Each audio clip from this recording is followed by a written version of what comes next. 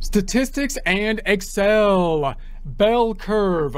People's weight data example. Got data? Let's get stuck into it with statistics and Excel. First, a word from our sponsor. Actually, we're sponsoring ourselves on this one because apparently the merchandisers, they don't want to be seen with us. But that's okay, whatever. Because our merchandise is better than their stupid stuff anyways. Like our Accounting Rocks product line. If you're not crunching chords using Excel, you're doing it wrong. A must-have product. Because the fact, as everyone knows, of accounting being one of the highest forms of artistic expression means accountants have a requirement, the obligation, a duty to share the tools necessary to properly channel the creative muse. And the muse, she rarely speaks more clearly than through the beautiful symmetry of spreadsheets. So get the shirt, because the creative muse, she could use a new pair of shoes. If you would like a commercial-free experience, consider subscribing to our website at accountinginstruction.com or accountinginstruction.thinkific.com. You're not required to, but if you have access to OneNote, we're in the icon left-hand side. OneNote Presentation 1626 Bell Curve People Weight Example tab. We're also uploading transcripts to OneNote, so you can go to the View tab, Immersive Reader tool, change the language if you so choose, so that you can either read or listen to the transcripts in multiple different languages, tying in the timestamps to the actual video presentations. OneNote desktop version here. In prior presentations, we've been thinking about how we can represent different data sets, both with mathematical representations such as the average or mean, the median, the mode, quartiles, and pictorial representations like the box and whiskers, the histogram. The histogram being the primary tool we visualize when thinking about the spread of the data, being able to use descriptive terms to describe the spread of the data on a histogram, such as the data is skewed to the left, the data is skewed to the right. We then wanted to think of formulas to graph lines or curves that may, in certain cases, approximate the actual data sets. Whenever we can do that, it would be great to do that, because the formulas allow us to have more predictive power over whatever the data set is representing. We've talked about different kinds of data that might conform to different curves in the past, such as a uniform distribution, binomial distribution, Poisson distribution, exponential distribution, for example. We're continuing on with the most famous of them, the normal or bell curve type of distribution.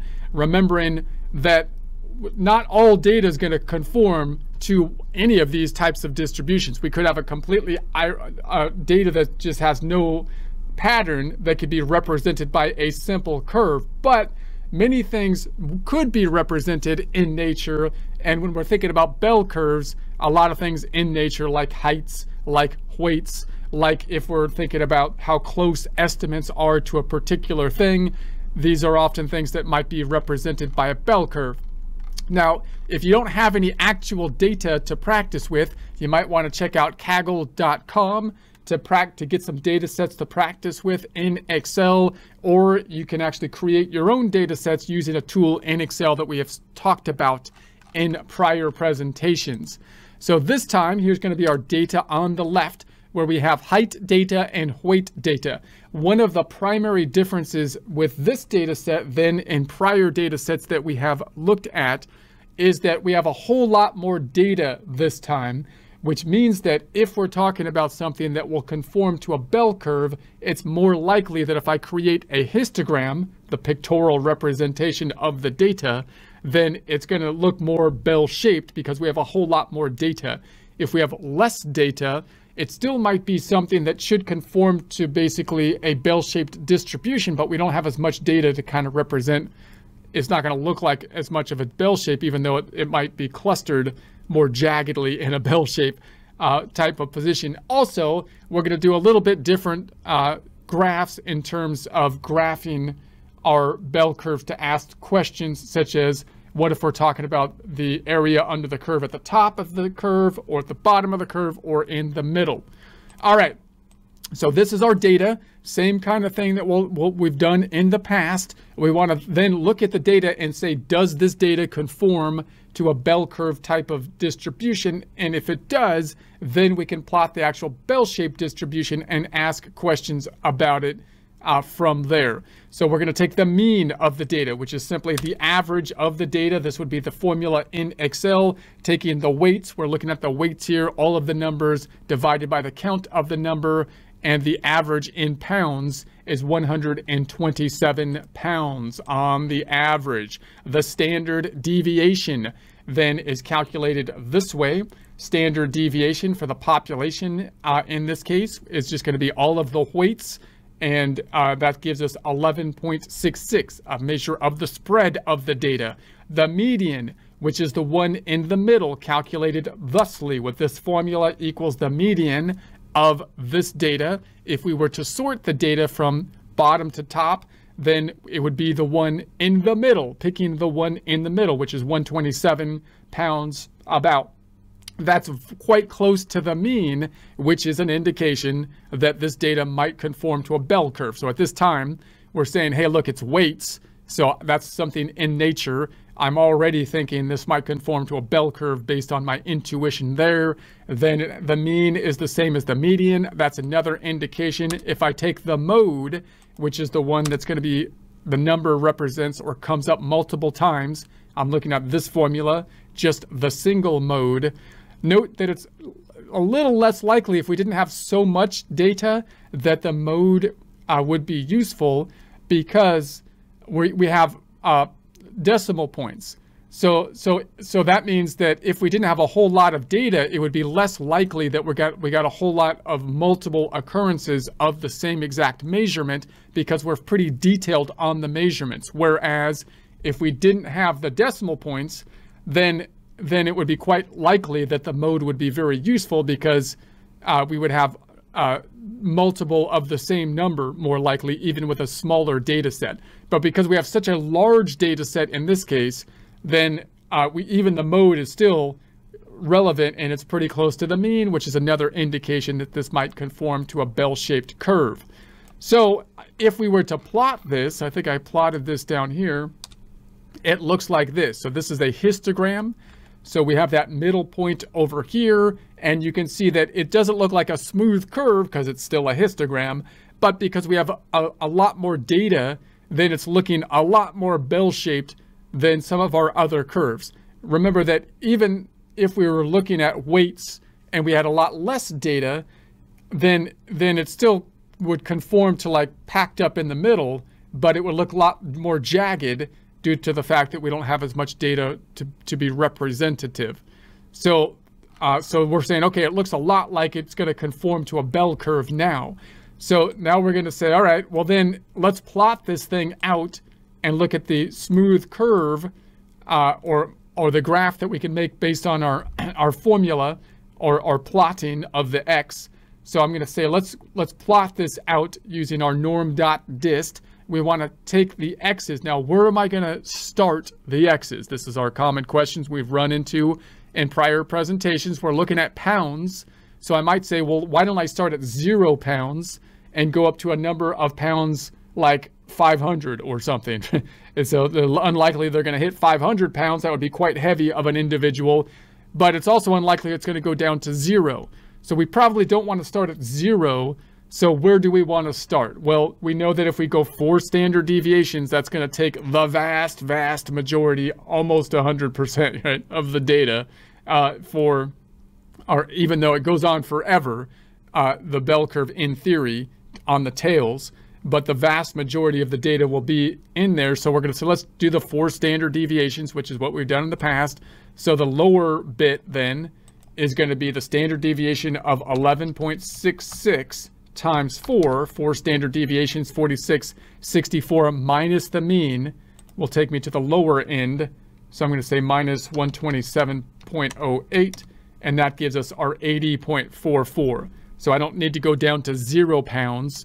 I can go down to 80. There are not many people that are 80 pounds that are not in, trouble or a full adult at the 80 pounds is not general So then if I go the other way, 11.66 times 4 is 4664 plus the middle point of 127.08, we get 173.72. Now there are, you would think, you know, there might, so our data set is going up to 173 on the high end. So we're going to say, okay, that'll be the high point of the data that we're using. So I'm going to say, all right, then if I go over here, we can say the X's are just going to go from 80 on up to that that high point of 174, and that should capture the data that we need to be plotting in the graph. Then we can do our P of X's, which is our norm.dist formula, norm.dist, the X, in this case 80, the mean standard deviation are going to be these two numbers, the 127.08, the mean standard deviation 1166 in our formula, and we do not want it to be cumulative. That's what's being represented by the 0. So if I do this all the way down, you could say, for example, this one, what's the likelihood that we have someone at 93 pounds given our normal distribution 0.05%? What's the likelihood that we have someone at 96 pounds given this 0.1%? So notice that the questions that we're likely to ask are, what's the likelihood that we have someone on the high end maybe that's like 148 pounds or above? Or what's the likelihood that we have someone at 110 pounds and below, for example? So you might think that we could sum these up, but you can't do that exactly typically, because we're talking about the area under the curve, although that will give you an approximation. Now we could compare this to our actual data set. So our actual data set over here is counting, we're imagining that this is counting an actual distribution, right? So we're going to say that these are actual numbers in pounds, but this is in percents. So what I'd like to do is count my data over here and then convert it into percents. So I'm going to do my frequency distribution. So for example, this frequency distribution, I want to say how many people in our sample or in our population have greater than 84 pounds up to and including 85 pounds, 3 of them. How many people are over 85 pounds up to and including 86 pounds, 2 people. The frequency formula is up top, which is taking the frequency of the data array. It's a fancy array formula. And that's going to be all of this data. And then it's taking the other side is the bends, which are the X. And then it spills out, it's a spill formula, this data. The total of all of this data, if I add it all up, notice at 146, we had 239 in our data set for it. If I add it up, we come up to 25,000 data points. So I didn't put all those data points in here because I only went down to here, but in Excel it went down to 25,000. So in other words, if I was to count this data with a formula of count this Excel, count every line, just count them, 25,000. That's why we have a lot of data. That's why when we graphed it, we have a pretty smooth graph, and we can verify that those data have been properly put into bins, at least to some degree, by the fact that the total down here should tie out to the number of data points at 25,000, which are now being allocated to the bins.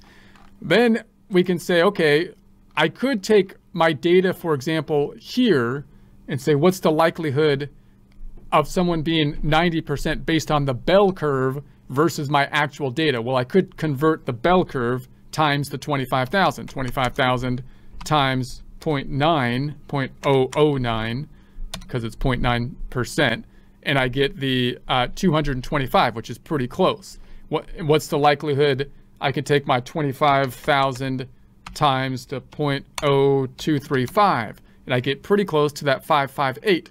Or I can take my actual data and convert it into a percent by taking each of these divided by the total. So I can take, for example, let's go down here where we have some larger numbers. Let's take this one and say I'm going to take my count the actual count, 220, divided by the total, 25,000. And that gives us, if we move the decimal 2 places over, the 0.88.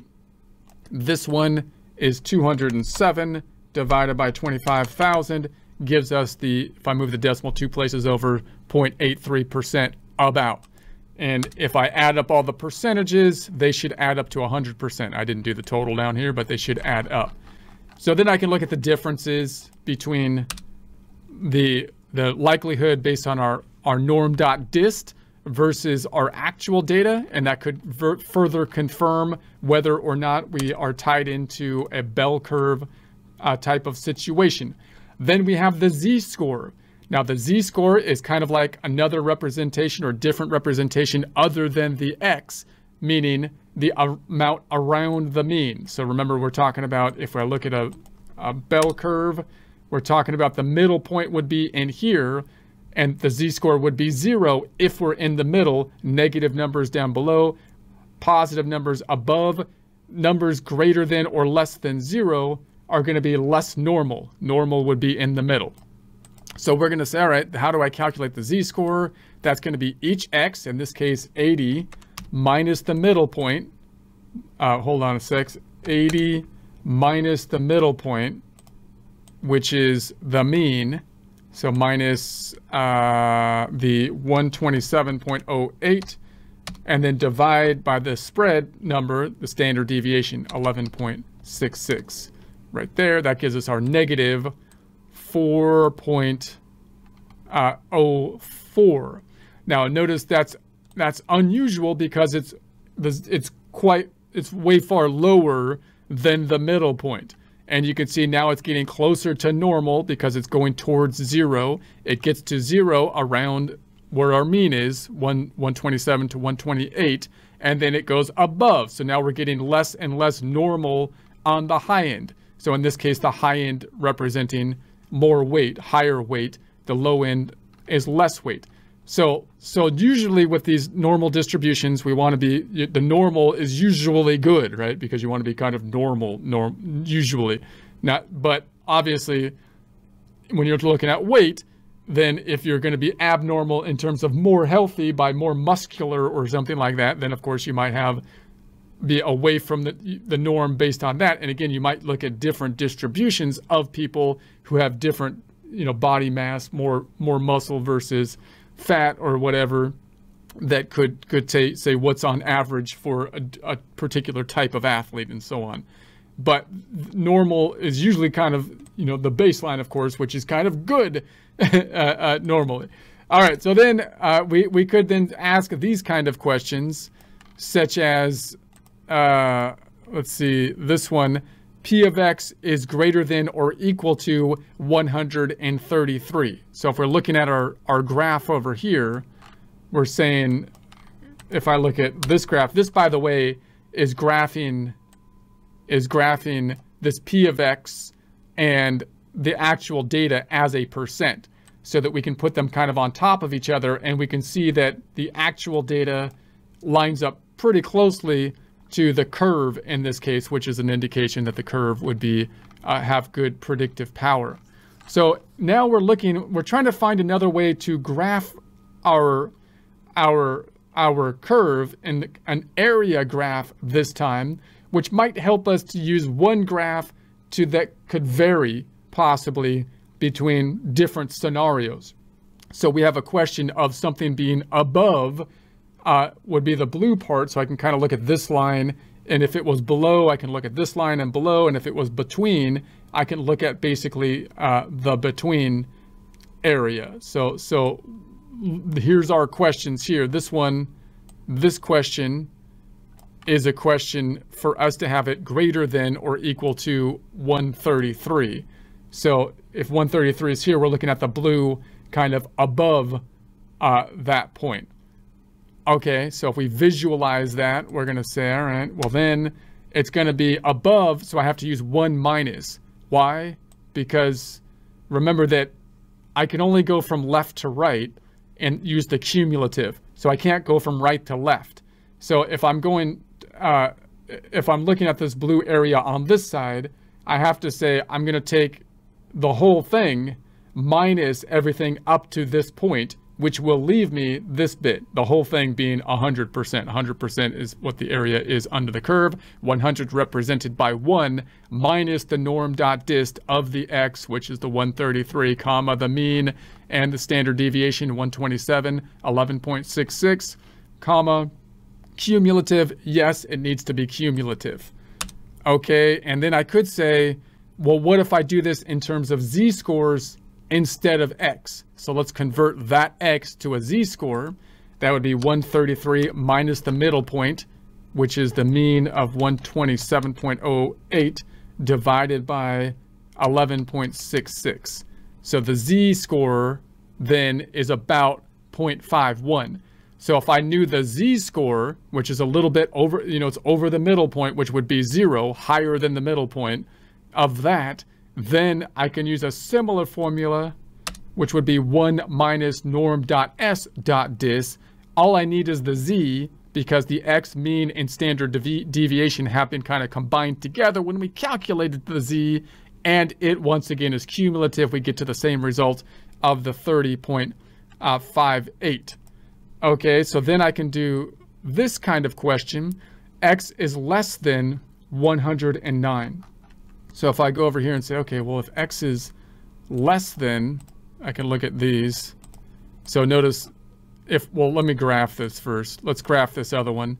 X is greater than 133, or P of Z is greater than 0.51, then this is going to be if logic test, and we're picking up this X and saying if it's greater than or equal to, and we're picking up the 133, then, comma, what do we want you to do? We want you to give us the P of X.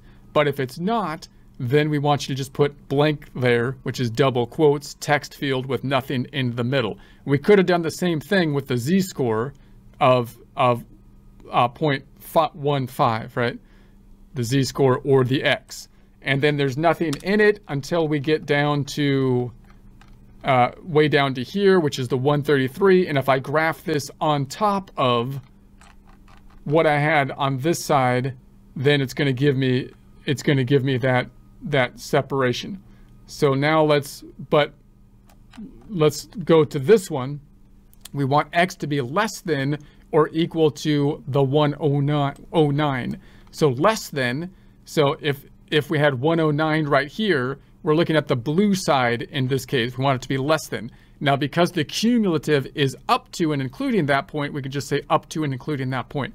Remember that you might also say if it's 109, you might say, well, look, 109 is right here. Why don't I just sum up from 109 down to here? Because I can do that easily in Excel. But that'll be an approximation, not exact, because we're looking at the area under the curve, So to be exact, you'd want the formula.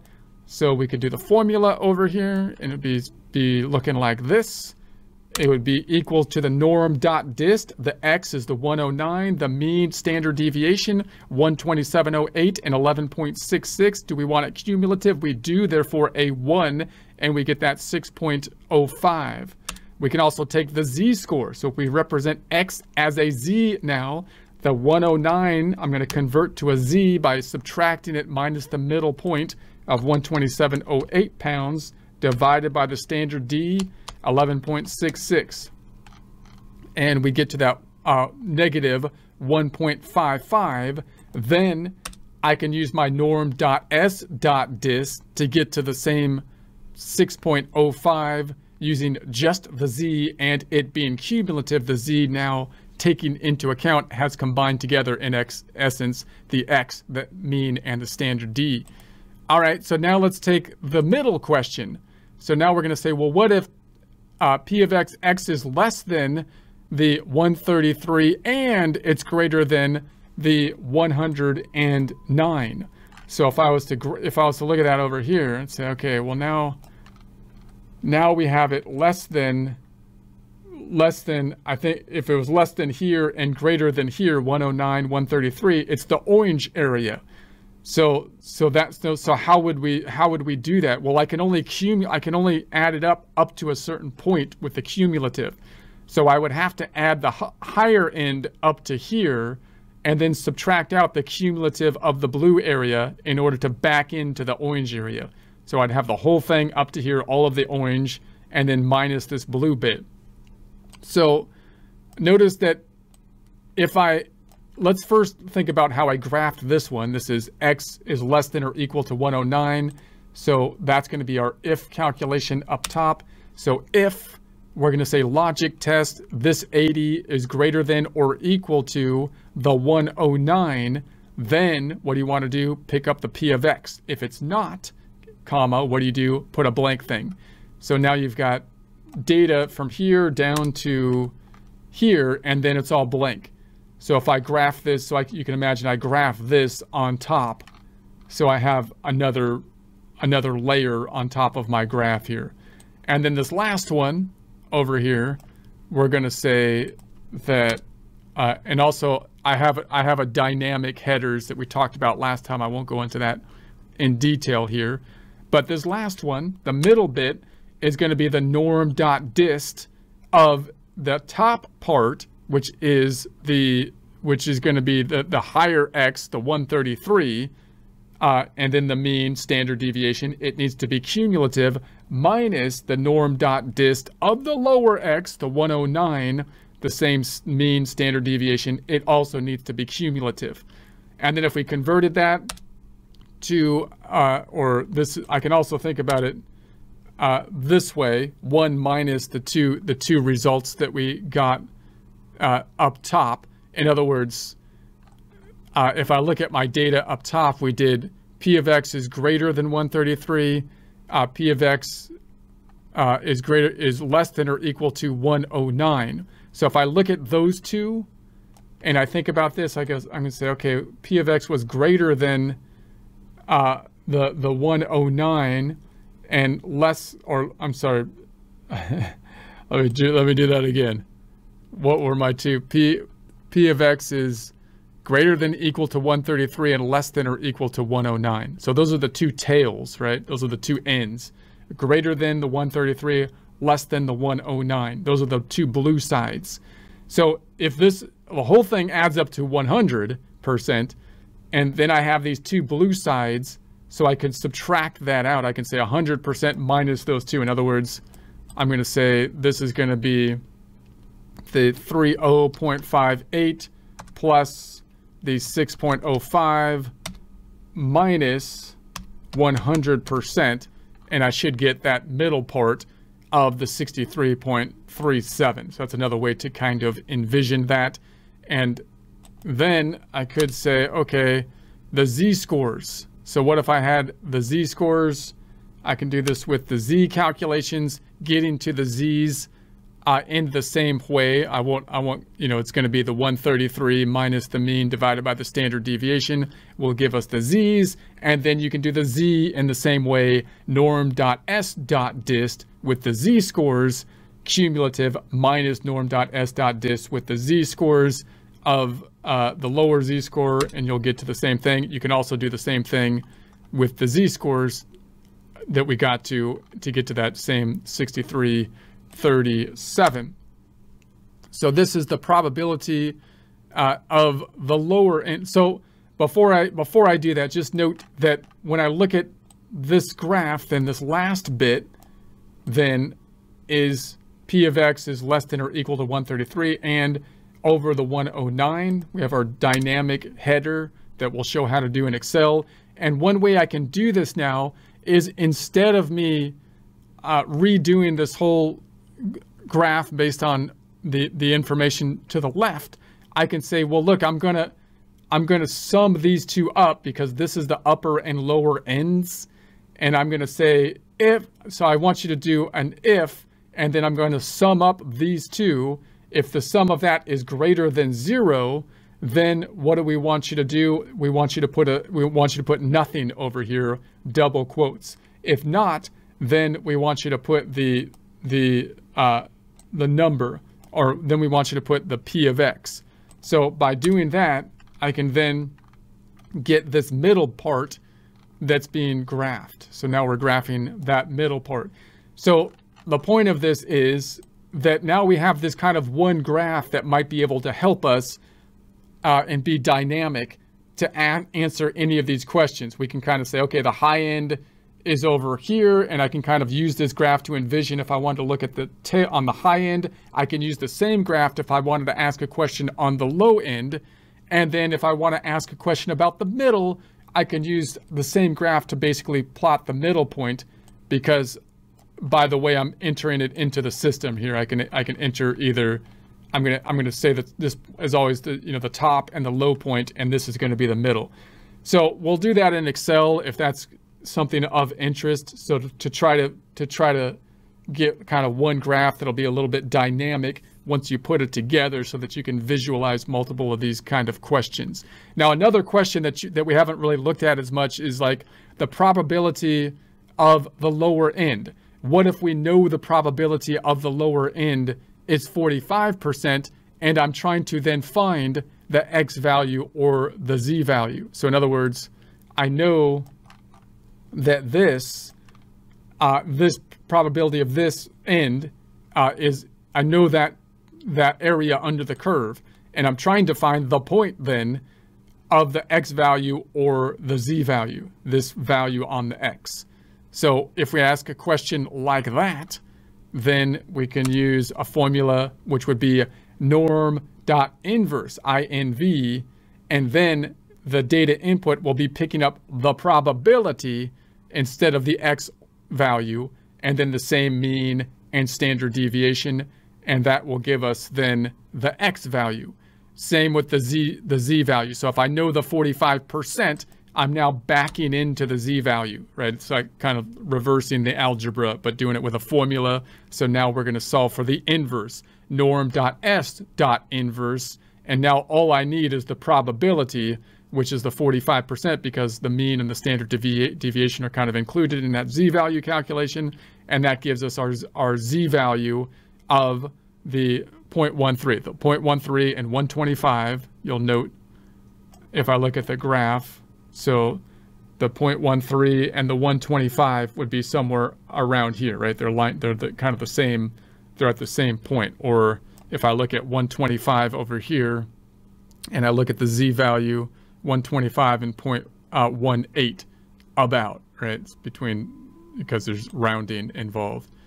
So there is that, and then we're going to say, okay, what's the probability of the upper end? So notice that these two are kind of the inverse. So 45 and 55 add up to 100. What if I know then like the upper end, like this blue area, this isn't the exact number, but you know the upper end, then how do I back into like the related X or Z? So we can say, okay, that's going to be another inverse, but now you'd have to take the norm.inverse, same thing, but the probability now is going to be 100%, or 1 minus the probability here. So 1 minus the 55, and then comma the mean and standard deviation, and that'll give you the X. And then if you wanted the Z value, same concept. We would take the norm.s.inverse 1 minus the 55, and then you get to this value, and they're the same numbers because we chose the 45% and the 55%. So obviously, if you're saying the probability of something that is the lower end 45% means that the upper end is the 55%, which means you end up on the same X value, which is going to be the 125 and the 61.